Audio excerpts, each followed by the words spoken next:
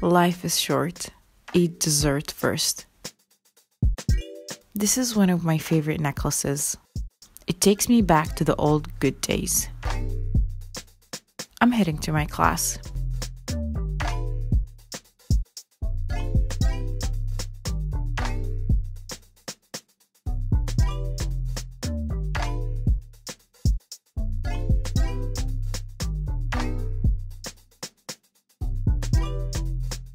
Let's have dessert first.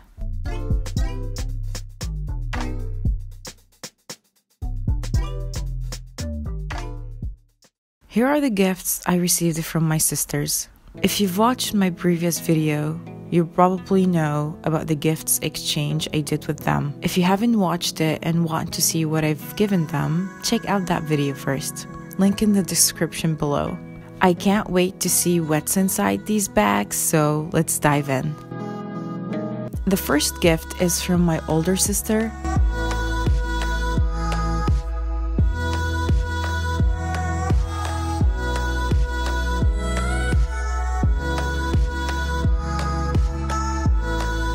I really like these chic, simple hair clips. The rose gold, a very trendy color now. And this is just good timing. I've got my own bangs recently and they look horrible. So hopefully these clips will fix what I've ruined.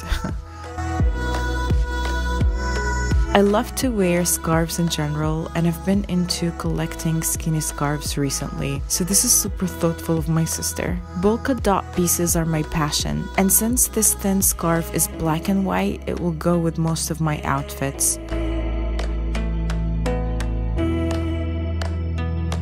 I gagged when I saw this ring. She knows how much I'm dying to travel. I'm gonna wear this very often to remind myself to keep working hard to fly somewhere else.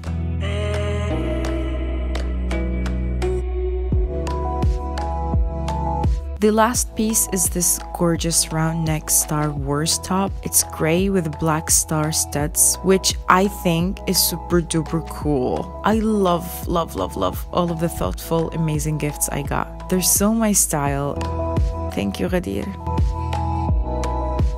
Moving on to the second box, which my younger sister gave me. Reno designed this card herself on Illustrator. She knows I'm a Korean boo, so she wrote this Korean proverb, 고생 끝에 낙이 온다.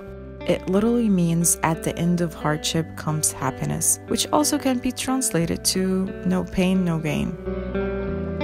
But here is the actual card with vintage traveling suitcases. Again, my sister showed me the best. The first thing I got is this travel size perfume. I've used this brand before and I love the scents they got. This one has a pretty good smell too.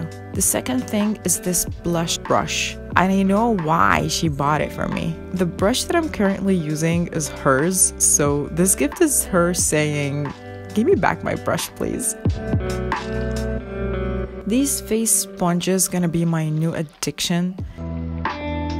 On the pack it says that they peel, remove, and clean the skin. I'm not sure if they have different colors for different purposes or not, but they're extra squishy. I felt like squeezing them forever. It's so satisfying.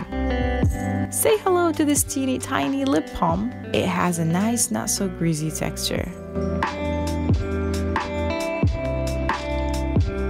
The last piece in this gift is this plain white shirt with pink "it's over." The precise meaning of this phrase depends on the context, so it can be a defeated "it's over" or a cheerful "it's over." Loved it and loved every single item in this gift. Thanks, Reno. My little nieces drew me some love too. Then drew me two of my favorite Beauty 21 characters, Cookie and RJ. She also drew me Cadbury. It was the sweetest drawing I've ever received. I mean, she included everything I love, and I love that about her.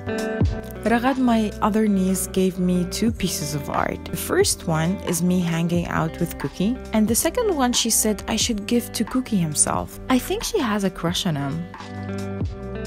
Last but certainly not least, this colorful paper quilt craft Zaina, my student, gave me. It's very artistic and it's handmade and I'm so in love. Thank you, Zaina. I'm delighted with all the love and thoughtfulness I received that day. All of the gifts are so to my liking and I'm very thankful. And I'm also thankful for you guys for being here with me today.